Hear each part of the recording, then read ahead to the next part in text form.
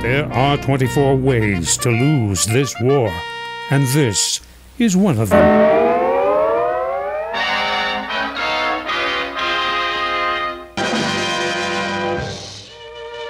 It was down in the Panhandle Valley, when I was King Bull of them all, that my eye fell on sweet Angelina,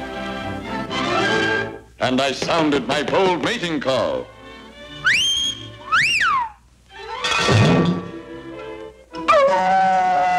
She said, yes. On our honeymoon, she and I sauntered through the glamorous Grand Hotel door. And believe it or not, at that instant, the Nazis and Japs declared war. From here, from there, from everywhere, the beat of drums, the bugles blare. The guns and men were passing through. Look, holy smoke, there goes SNAFU. I saw my duty. I waved her goodbye. If SNAFU could make it, by gosh, so could I. I made it, and boy, was I processed. Wherever he fought, on whatever far shore, I'd follow SNAFU, and I'd feed him, I swore.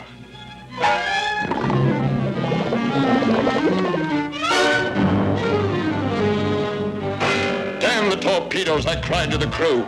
Full speed ahead, with the food for SNAFU.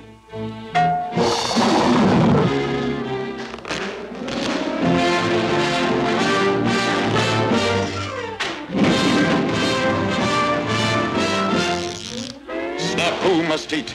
He cannot win unless he has his might of men. Through ice and snow and sleet they crunch. They must get through with SNAFU's lunch.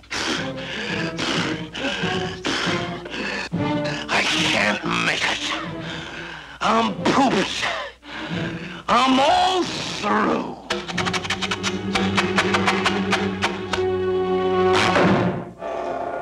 Food for SNAFU!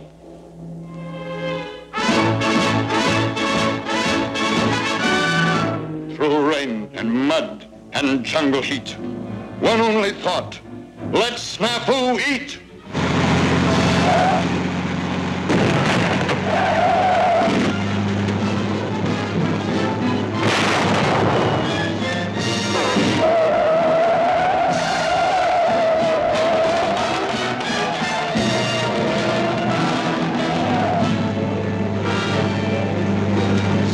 Must eat. He shall not fast. In spite of bomb and shrapnel blast, the precious food arrives at last.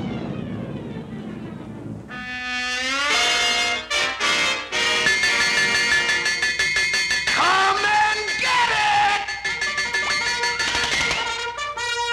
More. Come on, give me a little more. Attaboy, you're a good guy. Come on, give me a little more. That's it. Come on, load it. That's more like it.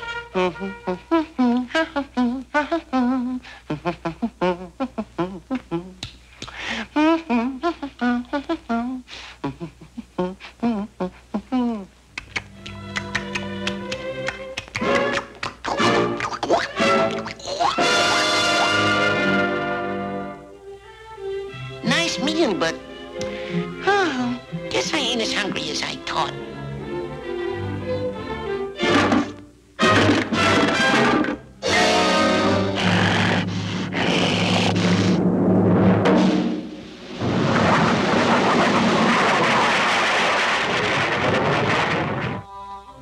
Yes, I joined up the first day of war, but now I'm regretting my haste.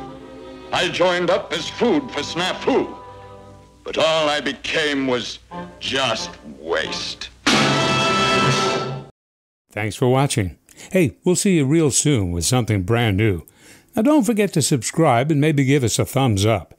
Have a great day and an even better tomorrow.